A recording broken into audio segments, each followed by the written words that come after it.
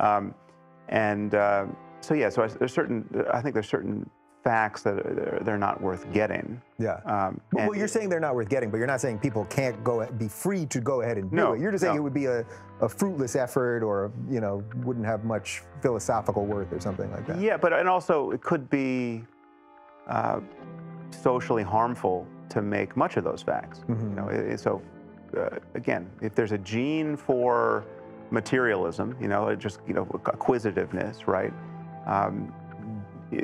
And some scientist says, listen, what I want to spend $1 million on is to figure out if Jews have this gene more than the goyim, right? Well, skip me if it exists. But is there a gene for Jewish, hoarding, right? Yeah. Is that the scientific paper you want to try to write? Right.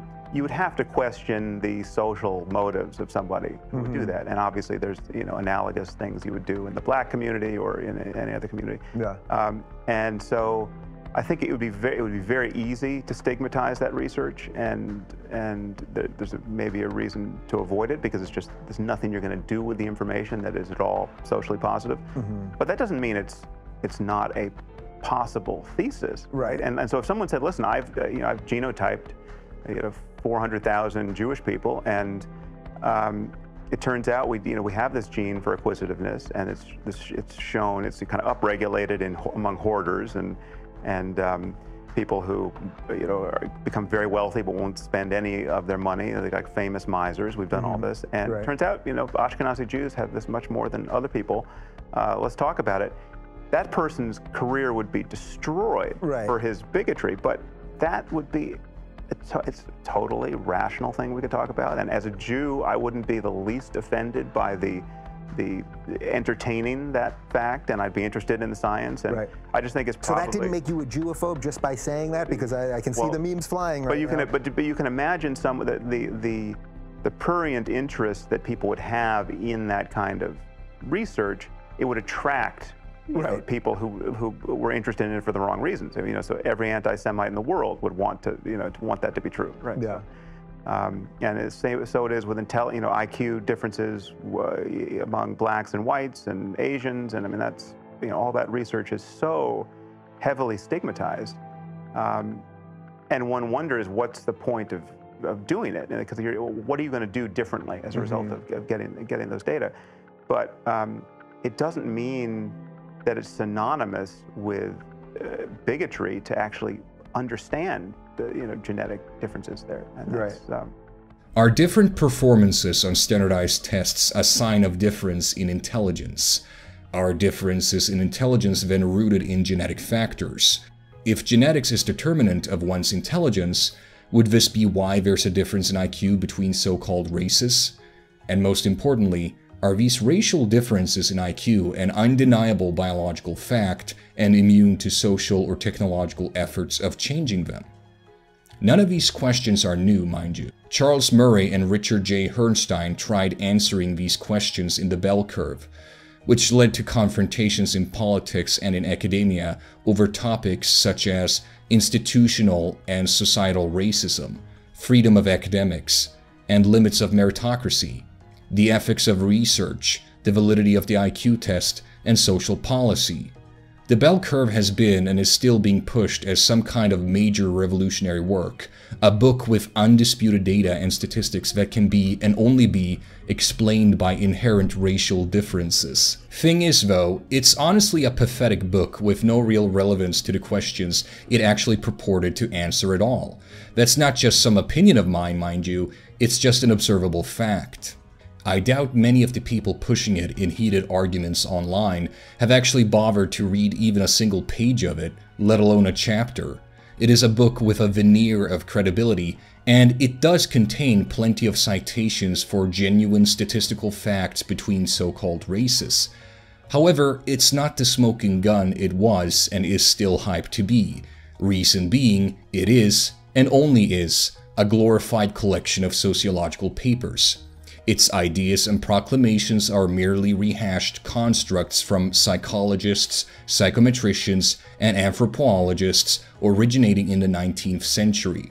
Constructs such as the general factor of intelligence from Charles Spearman, to Louis Tierman's invention of the standard Binet IQ test and hereditary interpretations of its results, to a hierarchical taxonomy of races by Carlton Kuhn. Nothing and only nothing purported by the bell curve is anything new or even from the modern era of scientific research. Not even any of the sources of data are from biological fields. It's all just sociology, and the only citation from the biological fields are from before modern scientific models existed in those biological fields. Hence, the book literally cannot be argued to be based on any sound biological basis. So why is the book taken seriously by Sam Harris, a man with a background in neurology? In this video, I will take on the bell curve, as well as Sam Harris, and his decline into sheer dishonesty, promoting what it claims. The bell curve, written by Murray and Herrnstein, cites studies that received funding and research from the Pioneer Fund, and that alone is a red flag. Let me tell you why. The Pioneer Fund was founded on March 11th in 1937. One of the founders was Wycliffe Preston Draper, who was an heir to a great fortune and was the movement's strong man from 1937 to 1972. He founded the Pioneer Fund after gaining an interest in the 30th century active racial hygiene movement. In 1935, Draper visited Nazi Germany to meet leading eugenicists. The Pioneer Fund itself describes him as an intellectual philanthropist. Draper also financed advocates of repatriation of black people to Africa. Yes, literally sending black Americans back to Africa. And he was an opponent of civil rights laws for blacks. In addition, he made major contributions to the opposition to the US civil rights movement and the desegregation decisions decided by the Supreme Court, such as $215,000 in 1963 to the Mississippi State Sovereignty Commission, which was a state-owned organization engaged in information and propaganda campaigns to counter desegregation. One of the founders of the organization, Frederick Osborne, called the Nazi racial hygiene philosophy the most important experiment ever tested. The majority of the foundation's grants go to academic research for researchers at almost 40 different universities, and smaller sums have been donated to political or legal organizations mainly aimed at limiting immigration. Many of the researchers whose work supports the hereditary hypothesis in terms of racial and intelligence has received money from the Pioneer Fund. The foundation also donates money to other research deemed to be in line with its purposes. Larger sums, in descending order, have been donated too. Thomas J. Bouchard at the University of Minnesota. Bouchard received $2.3 million for his twin study, the Minnesota study of identical twins reared apart, more famous as the Minnesota Twins Project. The project compared twins that had grown up in different families.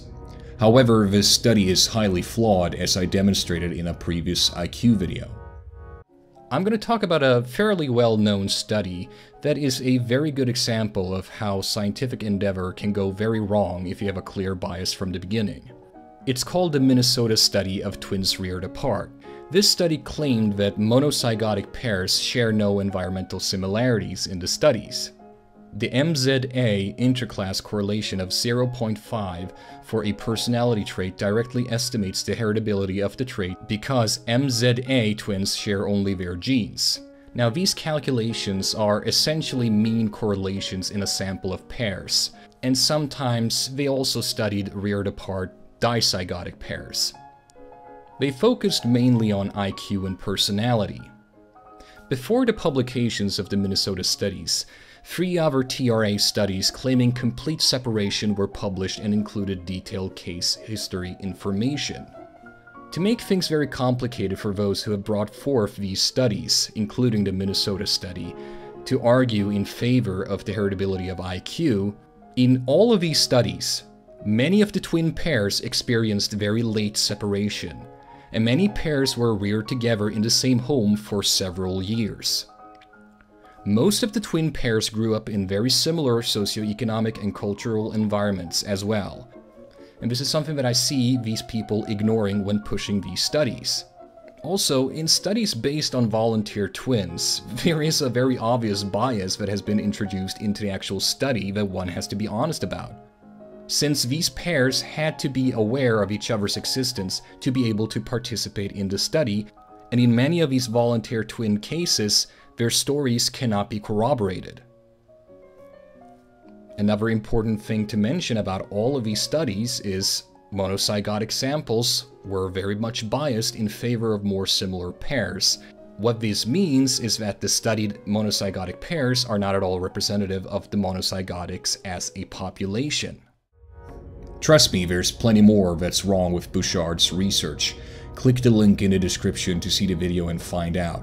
Moving on. Arthur Jensen at the Institute for the Study of Educational Differences and J. Philip Rushton of the University of Western Ontario have also received funding, and Rushton was the chairman of the foundation since 2002. I picked apart the flawed science of Rushton and Jensen in my last video.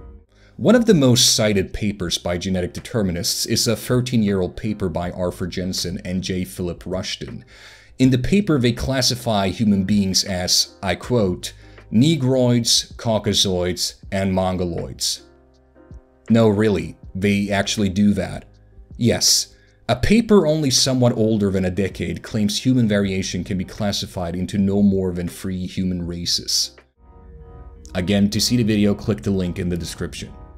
Roger Pearson at the University for the Study of Man also received funding. He's a proponent of eugenics and is the founder of the Journal of Indo-European Studies and received over $1 million in scholarships in the 80s and 90s.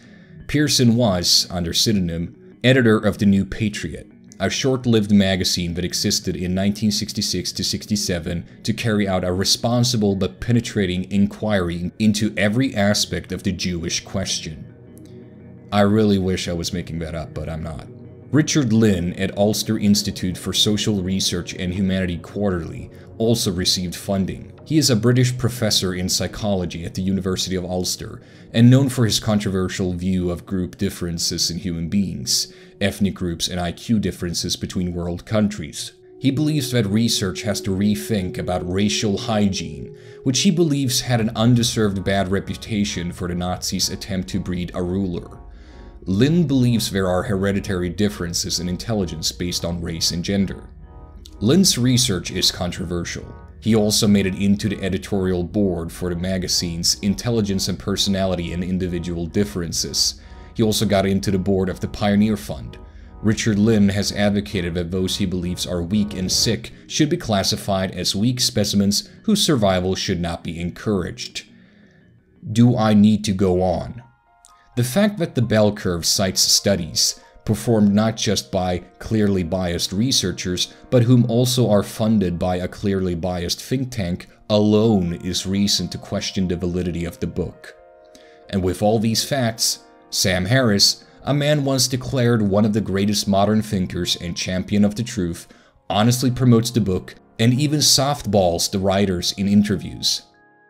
There's this one piece which is IQ itself, having nothing to do with race, has been a somewhat taboo topic, particularly on the left, politically. But what's interesting is that it wasn't always the case, because the left used to be kind of boosterish about IQ testing because it seemed to promise a direct road to meritocracy. It would get us out of these class differences, and people could just be judged on their own merits. That's why the SAT was invented. The SAT was going to be, and in fact, it did serve this function. It would be a way for kids who did not go to Groton and Exeter and the rest of it to get a chance to show how smart they were. And they could be brought into the colleges, and Harvard in particular, and its Conant, its president back in the 1940s, were very hot on using tests for precisely that purpose. And by the way, I went to Harvard in 1961, which pretty well dates me, from Newton, Iowa. And I was absolutely convinced that I got in because I was able to take an SAT score and get a good score, even though I went to a mediocre public school. Sorry about that, Newton High School. And in that sense, the enthusiasm for IQ is appropriate insofar as it's a good way to identify intellectual talent. But at this point, Sam, it's almost as if we are in the opposite position of conventional wisdom versus elite wisdom that we were, say, when Columbus was going to sail to America. When Columbus was going to sail to America, it is true that an awful lot of the ordinary people still thought that the earth was flat. But among the elites, it was understood that the earth is round. Well, now it is ordinary people are perfectly comfortable with the idea that some people are smarter than others. They're perfectly comfortable that what we call smart gets you kinds of jobs that you can't get otherwise, all that kind of stuff. It's the elites who are under the impression that, IQ tests only measure what IQ tests measure, and nobody really is able to define intelligence, and this and that. They're culturally biased, on and on and on and on. And all of these things are the equivalent of saying the earth is flat. These are not opinions that you can hold in contest with the scientific literature any more than you can be an Aristotelian physicist in contradistinction to a Newtonian physicist. This stuff is not subject to debate anymore. Yeah. But the elite wisdom now in colleges is, and a lot of your listeners are saying that what I'm saying is pseudoscience. It's very frustrating. Yeah, you just referenced two things which I think are widely believed, which are certainly known to be false, and were known to be false at the time you wrote your book, again, more than 20 years ago. And the first claim is that IQ tests simply measure people's ability to take IQ tests. Yeah. That is a shibboleth that is rattling around the brains of certainly many of our listeners. No one in touch with the literature has thought that was true for a generation. And then there's the idea that these tests are well known to be culturally biased, so that you just cannot get valid data on certain groups, and this is something we've never been able to overcome.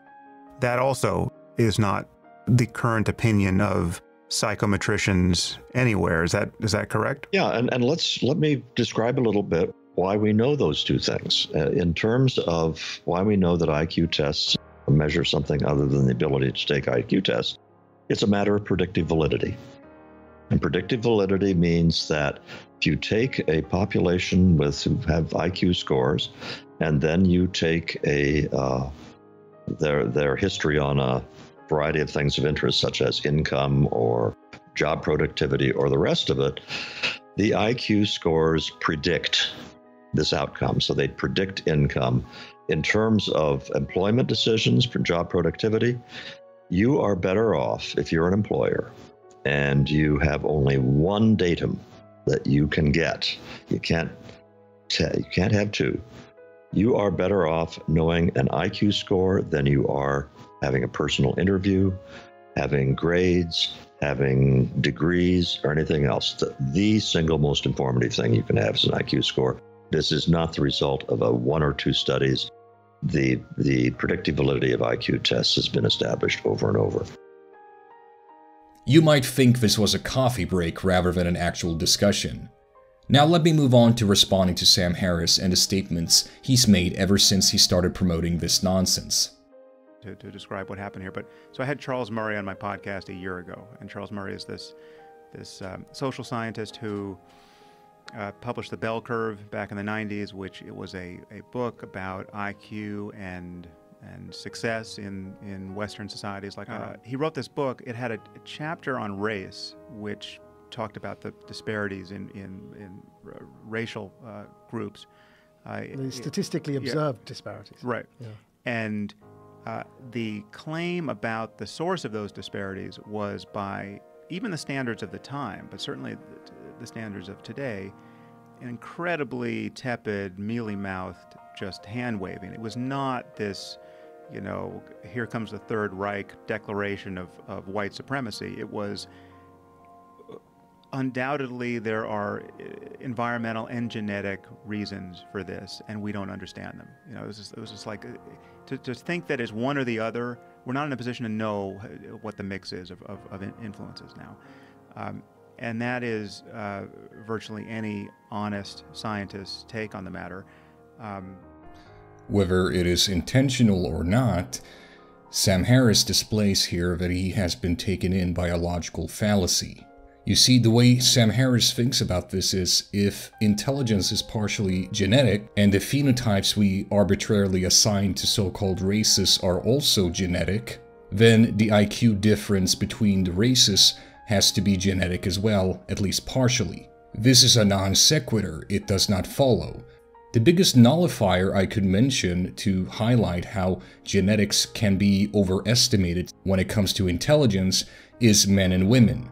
You see, the difference between men and women is pretty substantial. We're talking about an entire chromosome here. Yet, when it comes to a black man and a white man, or an Asian woman and a Caucasian woman, we're not talking about a chromosome. And if men and women can have almost the same average IQ, despite being separated by an entire chromosome, then a difference between so-called races that's only 15% of the difference between individuals could also then very well not be responsible for the difference in IQ between so-called races. After all, this is just basic genetics. Now, an example that I can bring up as actual evidence against the idea of the differences in IQ between races having to be due to genetics, at least partially, is the fact that in transracial adoption studies, we actually find that the entire difference can be explained by environment, not by genes. I mean, there was a time when being a few standard deviations above the mean in intelligence didn't get you very much when you're just plowing the field alongside your neighbors. But now you can start a software company or a hedge fund.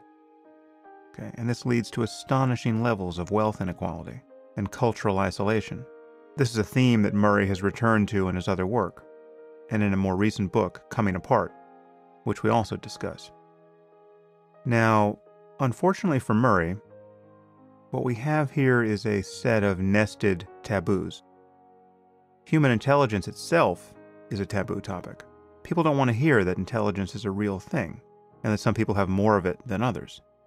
They don't want to hear that IQ tests really measure it. They don't want to hear that differences in IQ matter, because they're highly predictive of differential success in life. And not just for things like educational attainment and wealth, but for things like out-of-wedlock birth and mortality. People don't want to hear that a person's intelligence is in large measure due to his or her genes, and that there seems to be very little we can do environmentally to increase a person's intelligence, even in childhood. It's not that the environment doesn't matter, but genes appear to be 50 to 80% of the story. People don't want to hear this. And they certainly don't want to hear that average IQ differs across races and ethnic groups. Now, for better or worse, these are all facts. In fact, there is almost nothing in psychological science for which there is more evidence than these claims. About IQ, about the validity of testing for it, about its importance in the real world, about its heritability, and about its differential expression in different populations. Again, this is what a dispassionate look at decades of research suggests. You see, Sam, most of the ideas regarding the heritability of IQ rest on two types of studies. Twin studies, which I've already covered in a previous video, again, link below, and genome-wide association studies. And one of those studies that's been cited a lot by genetic determinists, I've already covered in a previous video as well. Now, there's a bunch of problems with these types of studies that I can mention in this video, but I'm just going to mention one because what I'm about to mention alone is reason enough to doubt the validity that genetics has to be responsible for the difference in IQ between so-called races. And it's the fact that these types of studies, which is the bulk behind the proponents of this idea, due to their study design, lack predictive power. This is also known as the missing heritability problem. You see, these studies can be used to assign a certain level of heritability of different traits. But the problem is, when you actually go in and you find the specific genes that you think are responsible for this heritability, you find that they are in fact only marginally responsible for the total effect that you see. Now, this convoluting factor in of itself casts a huge shadow on the validity of the idea that the racial IQ gap has to be because of genetics. Let's take body height as an example. According to genome-wide association studies as well as twin studies, a correlation coefficient of almost 90% in some cases was established regarding body height. In other words, that body height was up to 90% heritable. However, when the 40 genetic variants were identified that were believed to be responsible, they could only account for somewhere between 3 to 5% of the actual heritability. Now, how can this possibly be? Well, you see, your environment decides a lot more than you think, even when it comes to simple traits like your height. Granted, if you have a genetic disorder that gives you dwarfism, you will not be tall, period. But if you have the genes to grow very tall, but you don't get enough food, which is an environmental factor, you're not going to grow to be tall regardless, which makes this a separate case, different in its nature from dwarfism, for example. Unless we're talking actual genetic illnesses here, Sam, to put so much onto genes as an explaining factor for even more complex traits like intelligence is just buffoonery, to be honest. If something so simple as height can vary incredibly between people due to their environmental factors, despite the genetic components of height now being identified pretty well, intelligence is not a simple characteristic. It's a complex characteristic. And we already know from almost 100 years of data, Sam, that IQ can't just be lowered by your environment, but also heightened.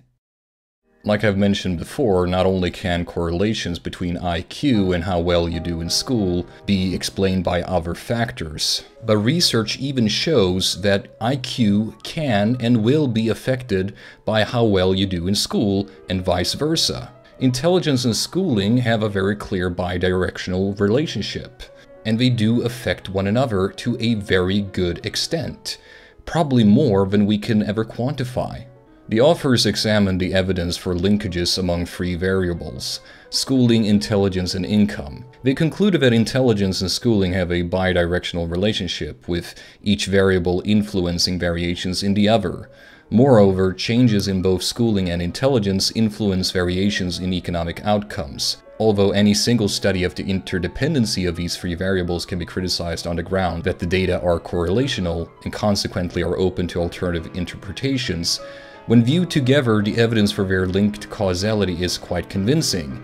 Each increment in school attendance appears to convey significant increases not only in economic and social returns, but also in psychometric intelligence. Thus, the value of schooling appears to extend beyond simply schooling's direct effect on income. The earliest example of the influence of schooling on IQ scores was reported by Freeman in 1934. At the turn of the century, the London Board of Education commissioned Hugh Gordon to study a group of children who had very low IQs. Some of these children were found in London classrooms, whereas others attended school only intermittently, either because of their physical disabilities or because of their status as sons and daughters of gypsies, cannibal parents, and so forth. In Freeman's words, further analysis revealed the impressive and startling fact that the intelligence quotients of children within the same family decreased from the youngest to the oldest. Not only that, but the youngest group, 4 to 6 years of age, had an average IQ of 90, whereas the oldest children, 12 to 22, had an average IQ of only 60, a distinctly subnormal level. The marked and steady decrease in intelligence with increasing age suggests that factors other than heredity are at work. The younger children appear to be about normal in intelligence because success in the tests of the earlier years does not depend upon the opportunity for mental stimulus and exercise such as is offered by the school.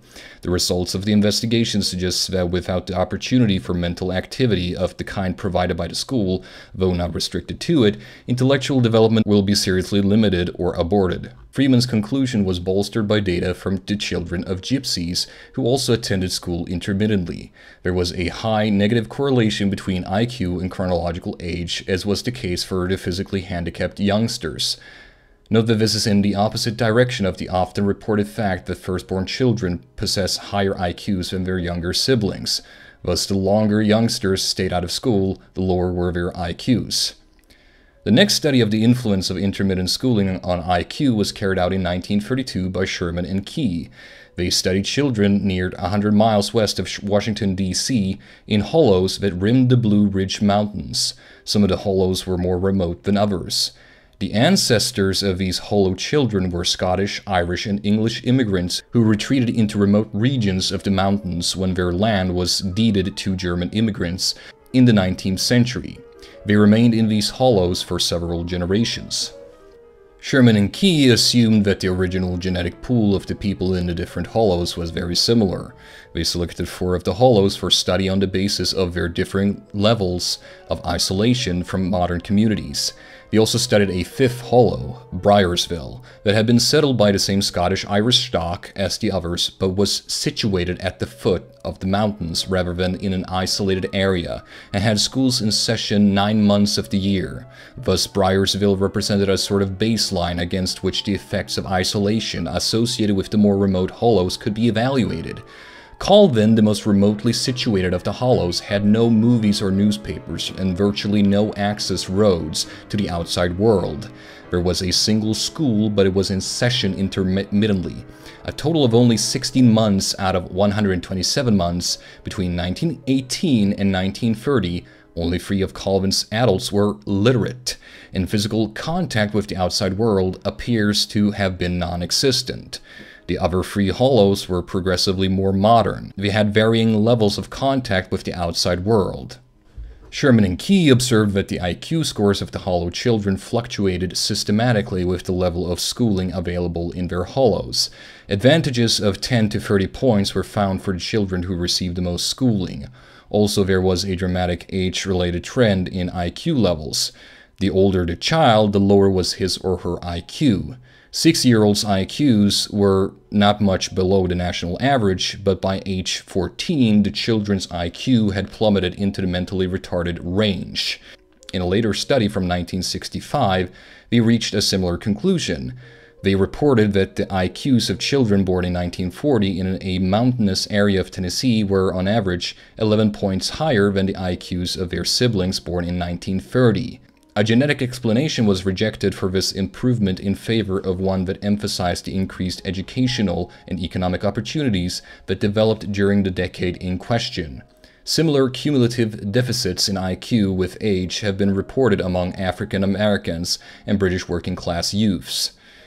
A study from 1964 showed that the average difference between IQs of differing social classes became larger with age. All of these studies share a focus on the systematic changes in IQ scores with the amount of schooling that a child receives.